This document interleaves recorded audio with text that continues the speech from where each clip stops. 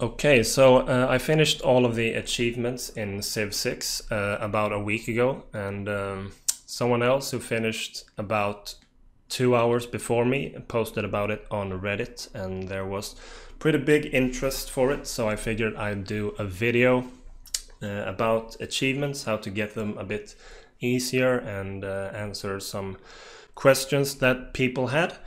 I got all of my achievements playing somewhat normal games, so I won't be talking about any of the obvious exploits you can do to win on turn 1 and so on, because let's face it, achievements are pretty pointless to begin with, and if you're basically cheating to get them, then in my opinion it becomes really pointless. So I'll talk about how you can get them a bit more efficiently while still playing somewhat normal Civilization 6 games. So anyway, the 100 achievements can basically be sorted into a few groups. And they are 8 for each difficulty, 4 for each win condition, 6 for each map size and map type, 8 different era starts, the 20 different leaders, and then there are 19 unique civilization achievements, one less than the leaders because obviously there are 2 different leaders for Greece. And then there are 29 achievements that I would place in the other category. I'll spend most of the time in this video talking about the Civ unique achievements and the ones in the other category. But we can start with the difficulty ones. The important thing to know, which you've probably already noticed, is that if you finish on one setting, you'll get the achievement for that setting as well as all of the settings below. So you only need to win on deity to get all of them. There are, as I said, ridiculous ways to get an easy win on deity, which I don't think seems fun. I do, however, think that it's perfectly fine to set up a game to make it a little bit easier to win. So for example, you can start a deity game with all the normal victory conditions, barbarians on and so on, but you make your opponent Kongo on a dual map and you try to win a religious victory.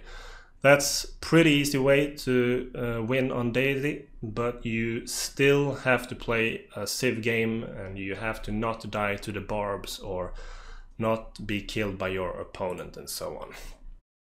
As far as the achievements for win condition, map size, map type, era starts and the different leaders, you'll get pretty much all of those while you're going for the unique achievements, so you don't really need to start games specifically for those. You just make sure to change the map size and the type and era start depending on what type of unique achievement you're going for. So let's put up some of the easier achievements among the other achievements. These are the ones that are so easy you'll probably get them just by playing. In fact, you've probably gotten most of them already if you played a few games. The exception might be Land Party if you only play single player and don't want to play multiplayer games at all. You can still get it by just starting a hot seat game. That way you don't have to ruin a real multiplayer game for other players by joining and leaving. You might also be able to host a game and just put AI opponents in. I haven't tested that, but I think it should work. So let's instead go to the Civ unique achievements and go over all of them. The first one, Americas. As America, make a national park of Crater Lake and both tiles of Yosemite in one game. Apparently some people were confused by this and thought you had to put both of them in the same natural park, which would be pretty much impossible, but you only need to get a natural park at each of them, which is pretty hard anyway. The easiest way is probably to play a game on a huge map, and if you haven't discovered all of the map, then launch a satellite to reveal the whole map, and then you just send a settler and naturalists to those wonders and build natural parks there. Arabian Nights, conquer a city with a Mamluk. That's a very easy one. You just make sure that a Mamluk gets the final hit when you capture a city. Huey, Tlatoani. As Aztecs on a standard sized map attack an opponent while receiving plus 16 combat strength bonus for having all of the luxuries. That one can be a bit tricky since it has to be a standard sized map, so you pretty much have to get all of the luxuries. You can make it easier by just having one opponent. That way it's much easier to just build a lot of settlers and settle at locations where the luxuries exist, and once you get enough you just attack and you'll get the achievement. You can see how many you have if you're at war already. Just by when you're about to attack, it'll show you how much bonus you have, or if you pull up the trade screen you will see all your luxuries and you can just count how many you have. It's a bit easier than looking all over the map. Brazil is pretty easy as well. It's one of those achievements that are suitable for a late era start, since those are very late wonders in the games. The only thing you need to make sure of is that you have valid locations for both wonders in the city before you put the first one down. So Estadio do Maracanã needs flatland next to an entertainment complex, and Cristo needs to be on a hill. China, crouching tiger, hidden cannon. Playing as China, end a turn with 5 crouching tigers on Great Wall tiles. It's also very easy. Just make sure you have those 5 units. The Great Wall doesn't need to be connected, so you can just put Great Wall tiles on tiles that are useless anyway, and you'll get it. Walk like an Egyptian. As Egypt, build a sphinx adjacent to the pyramids, both on floodplains. Also pretty easy. Floodplains are easy to find when you start as Egypt. Get the pyramid down first, as I believe you have to do it in that order. At least it's a similar quest requires that. So I think you need to put the pyramid first and then a sphinx next to it. Fairly easy. For Queen and Country, playing as England on a huge map, have a city on every continent at the start of the turn. This is an example on why you should check all the Civ uniques before you start a game, since it can be a bit frustrating if you just finished a game on a huge map to get that achievement, and then you have to play on a huge map again anyway to get this one. As far as continents go, make sure you use the continent lens so that you can easily see which parts of the map are different continents. And then just make sure you either conquer or settle a city and each of them, and you'll get the achievement. Fairly easy. Loire Valley, France, create 5 chateaux in one city with the wine resource. For me, this one was actually a little bit annoying because my first game as France, I just played a pretty normal game and figured before I finished the game, I'll just make sure to place 5 chateaus in one of my cities and settle near a wine resource. But it turned out the entire standard size map didn't have a single wine resource. So in my case, I just restarted at a later era where you have more units until I found wine and put a city there. The only thing you need to make sure of is that there are enough tiles that are adjacent to rivers, since that's the requirement for the chateau. Germany, Third Crusade, playing as Frederick Barbarossa, conquered the city-state of Jerusalem. You can either play this while you're on a huge map, while you're going for another achievement, since that increases the chance of Jerusalem being on the map. Or if you want to, you can do the complete opposite and start dual games in which there are 3 city-states, and just restart until you get Jerusalem. And there's another quest I'll talk about later that is very similar, so you can search for both of them at the same time. Greece, 12 Olympians have 12 policy slots as Greece. This is easiest if you do it as Pericles, since he gets the additional slot right away. Then what you need to do is get the wonders that give you additional slots. So that's Forbidden City, Potala Palace, Big Ben, Alhambra. And there's also a Great Merchant, Adam Smith, that gives you an extra economic policy slot. So you need 3 of those 5, then the Pericles and a late game government to get those 12. So it's fairly easy as long as you plan for it. Give peace a chance, India. On a huge map, receive plus 35 faith in 1 turn from the Satyagraha ability. This was a bit annoying for me. I didn't do it the most optimal way. I played a normal game with normal settings on a huge map, all the AIs. And then I basically just played a defensive game, trying to stay friendly with everyone and just wait until all the 7 religion founders were at peace, which unfortunately happened to take more than 300 turns. So there are better ways to do it. From what I'm told, the amount of great profits, it's based on the map size. So you can play on a huge map and take the number of players down to 7, so that everyone has a religion, less chance of a war with fewer players. And apparently if you make all of your opponents India as well, there's a little bit higher chance that you'll stay at peace longer, and that way you might get it fairly early before any wars start.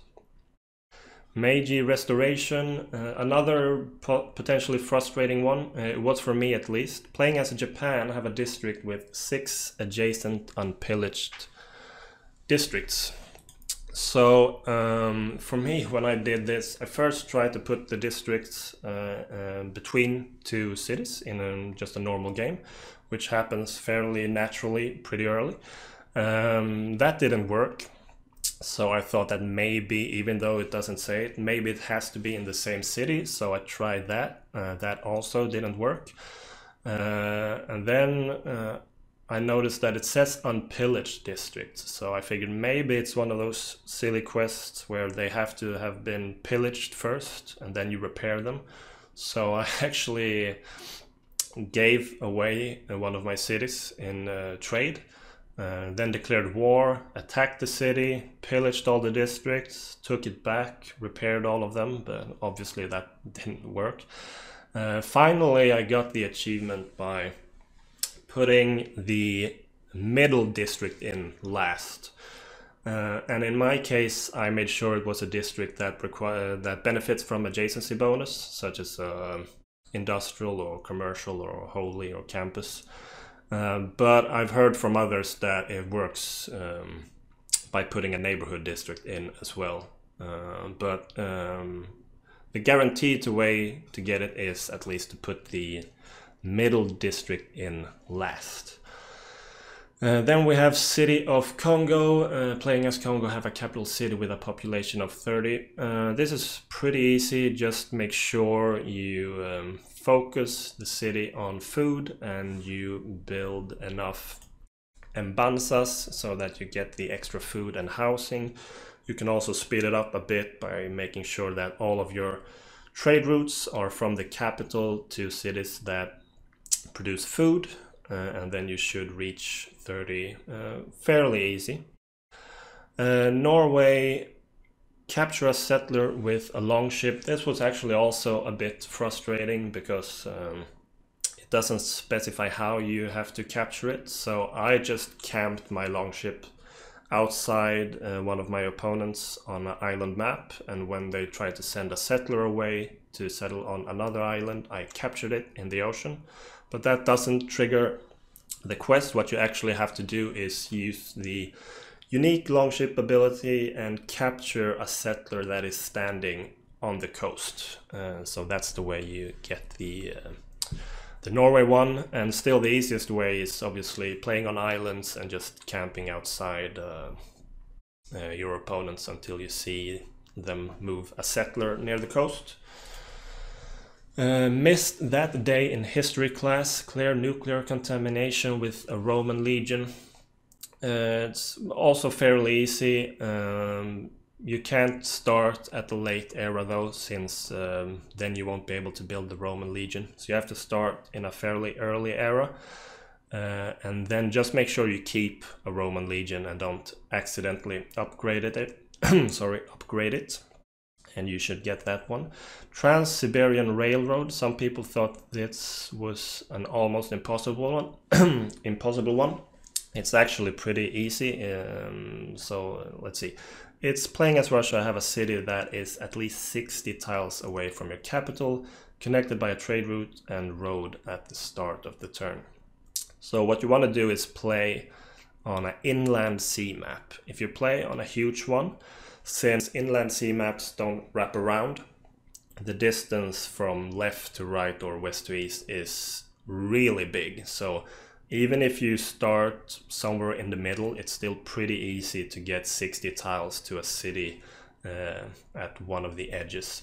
So the only thing you need to make sure of is that you expand in one direction, so that your capital is either the most western or eastern city in your empire. Also worth knowing is that you don't trigger the quest until the trade route is finished. So you have to wait 60 plus turns after you start the trade route for it to finish. And the easiest way to count the tiles is just when you're selecting the trade route, it says right on the screen how many tiles long it is. And also make sure it doesn't get plundered while you're waiting. Scythian Horse Rush. Playing as Scythia, have 10 Saka horse archers in your army. That's very easy. You just build them 5 times and then you get double each time. Spain is also very easy. The Spanish Inquisition, you just launch an Inquisition with one of your apostles and you'll get it. Epic of Gilgamesh, as Sumeria have the first great work of writing. Pretty easy. You can either get great writer points by rushing the drama poetry civic, that way you get the policy for great writer points, and you also get the theater district if you want to go that way. Or you can try to get Sun Tzu early, the great general that writes the Art of War. Moving on, that was actually all of the Civ uniques. So these 3 are the city-state quests. Gift from the Storm God, receive a strategic resource from Hattusa. Pretty easy. You'll probably get this by accident in one of your games, so you don't really have to aim for it. The next one doesn't immediately look like a city-state quest. Build a colossal head adjacent to a holy city with a temple. But it is, since the only way to build a colossal head is by being the suzerain of Venta. So you just look for Venta in any of your normal games, become suzerain, and make sure that you build a colossal head after you have a holy site with a temple, because it doesn't work if you do it in the wrong order. Next one is for Madol, and that's also an easy one. If they're in your game, become suzerain and just pay the money to hire the military. Then we have some of the other ones. Flight Slingulator, airlift a level 3 slinger. Fairly easy, just in a normal game you build a few slingers early. If you probably can get one of them to level 2 just by playing the way you normally would. And then the easiest way to get it to level 3 is probably by promoting it with the general or the terracotta army. Since by the time you can reach level 3 it's a bit risky to have it actually engage in combat, so that's probably the best way. And then you just make sure you don't accidentally upgrade it until you can airlift it. The origin of species, activate Darwin adjacent to the Galapagos islands. Another pretty easy one. You just make sure you pick up Darwin. If you haven't fully explored the map when you have him, then just don't use him immediately in case the Galapagos Islands show up. And obviously if you discover the Galapagos Islands first, then just make sure you get Darwin by focusing some more points there or by passing on previous great people. The next one, have an army of land units and 2 armadas. This is probably one of those you'll get by accident, otherwise it's very easy and obvious what to do. Then we have 2 similar ones, get 5 tech boosts in 1 turn and get 5 civic boosts in 1 turn.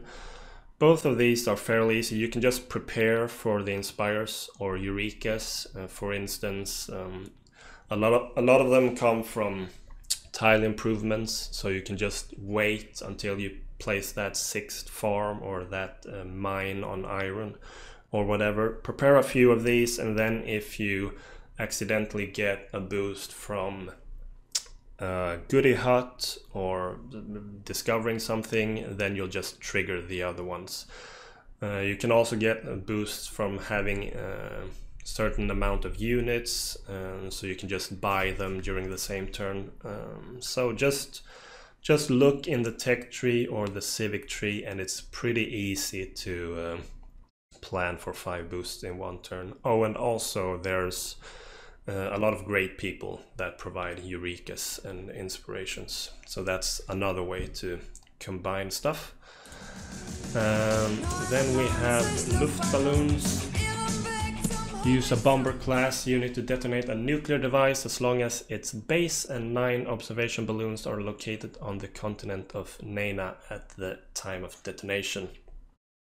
This is another one that you obviously don't create a game for. It's one you just be aware of, so that you at the end of your games just check the continental lens, see if Nana is one of the continents. If it is, conquer a city on it or send a settler there.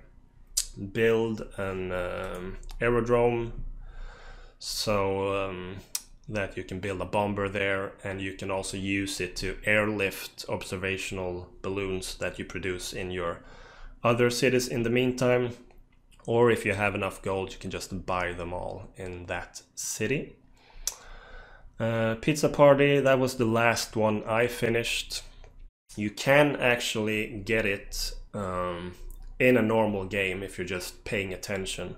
So because you only really need to get Leonardo da Vinci, because you can either steal the great works if the AI picks up Michelangelo and or Donatello, or you can conquer their cities. You don't even have to play as America, since if America's in the game, you can conquer New York and activate him there. It's obviously easier if you are America as well, but as I said, you don't need to. If you play just to get this achievement, then obviously you just focus a lot of great people points on artists and on engineers. And if you're way ahead of the AI, then you just pick every great person just to get the new one on the list. But if it's close, then you pass so that the AI can get the irrelevant one, and you can pick up the ones you need. 7 Wonders of the Post-Apocalyptic World. Launch a weapon of mass destruction with a unit and have it pillage 7 wonders. The obvious way to do it is to launch it on one of your own cities, since usually you won't have the AI building that many wonders. The normal nuke just hits 7 tiles, so it's fairly hard to do it that way, since getting 7 wonders on 7 tiles is pretty hard with all the tile requirements. So it's best to wait for thermonuclear, and then it should be pretty easy as long as you've focused somewhat on building wonders in one of your cities or 2 nearby cities. Repo Man. This probably could have been in the other list with the easy one, since you're you've probably already stolen a great work in one of your games. Even if you don't need them, it's fun to steal them just to be Thomas Crown for a while. District 12, build every district type in one city and the Colosseum. It's also pretty easy. The only thing you really need to make sure of to get is the Colosseum, obviously. And then getting the rest of the district shouldn't be too much of a problem. You can use the engineers to speed it up a little bit. I think there's two of them, Bi Sheng and Ada Lovelace. They allow you to build one district more than the population limit allows, so you can finish this quest faster. Moving on, we have Secret Service, have top secret access with 5 civilizations in one game at once. Can be a bit tricky, but you can look at the advisor to see the recommendations to increase your access level. Having spies on listening posts is one of the better ways, as well as trading with them, sending trade routes, that type of thing. And sooner or later you should have top secret access with 5 of them. Silver Anniversary, possess 6 silver luxury resources at the start of the turn. Also pretty easy. It's one of those you just look after in your normal games. If you discover a lot of silver in an area, you can just make sure to settle there or conquer there at some point in the game, and you should be able to get all of those. Man on the Moon, with a regular game, win a regular game with a science victory on any difficulty with any leader with a captured Egyptian city, having also activated Newton and Darwin. Now, this is another one that I didn't go for specifically. I just made sure that in most of my games that I predicted might go to a science victory, I just put Egypt in every one of them. And then, yeah, if you've activated Newton and Darwin before you win, just make sure you capture an Egyptian city. So you just put Egypt in your game and look after Newton and Darwin. So pretty easy. We Are the Champions, win a regular game with a religious victory, with your dominant religion being Zoroastrianism, and at the time of victory you are the suzerain of Zanzibar. So I mentioned earlier when we were talking about Germany that you can restart and the dual games with 3 city-states until you get Jerusalem and then conquer them. And the same thing applies here, so you can do that at the same time. You just restart until you get either Zanzibar and then you go for this achievement, or you get Jerusalem and then you go for the other one. And if you're lucky, you might get both in one. You won't. Selfie, win a regular game with a cultural victory with your leader in the game as your opponent as well. Same thing here, you can just put a copy of your own leader in most games that you predict might go to a cultural victory. In fact, even when you plan for a domination victory, sometimes you accidentally get a cultural victory anyway. It's happened to me a few times. Otherwise, just start a game specifically for this one and go for as much tourism as you can. But like I said, you can get this almost by accident just by making sure that in all your big games you have a copy of your own leader in the game as well. And then island hopping, win a regular game with a domination victory on any difficulty with any leader on a huge island plates map. That's an example of like planning ahead, since in my case I did this one with England, and that way you got the domination victory. This was pretty much my first game I finished, so I got the domination victory, I got victorious achievement, I got England's unique achievement, I got the huge map achievement, the island plates achievement, this achievement, and probably a few other you picked up at the same time. However, if you're going just for this one specifically, then the easiest way is obviously to just have one opponent on the huge island plates map, start at a late era, and just search and hunt for that capital, and you should win this one pretty quickly. I also want to give you an example image, a screenshot from one of my games. So this is basically showing that in my normal games I was just preparing for certain achievements and just being aware of opportunities that might show up. So here I have in a safe place between my cities, I have a slinger that's level 3 because I want to do the airlift achievement.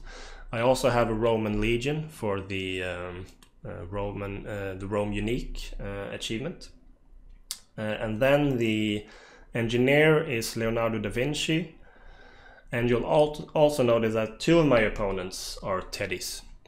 So this is just in case I want to go for the pizza party achievement. I can just conquer New York. It's a higher chance and easier if there are 2 teddies, but the game still feels normal compared to just putting 5 of them. And then the scientist is Darwin, and if you notice on the mini map, I'm scouting the sea, the inland sea, just to make sure the Galapagos Islands aren't there before I activate him.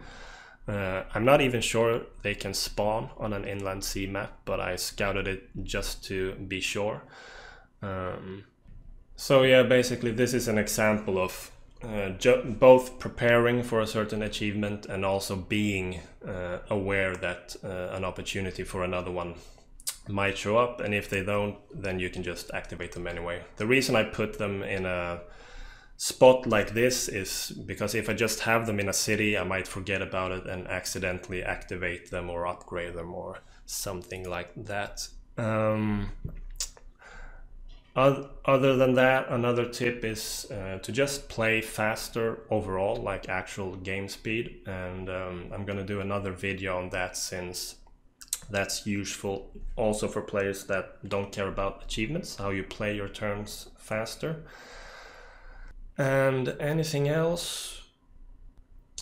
Yeah, actually there is one more thing. If you look at the screenshot, as I mentioned before about the achievement that requires that you conquer Egypt, there's also 2 Cleopatras. So there's double Cleopatra, double Teddy, just to increase the chance of getting those achievements while still playing a normal game where I'm not aiming for them specifically. So anyway, that covers most of it. If there are any questions, just feel free to ask me, and yeah, thank you for watching.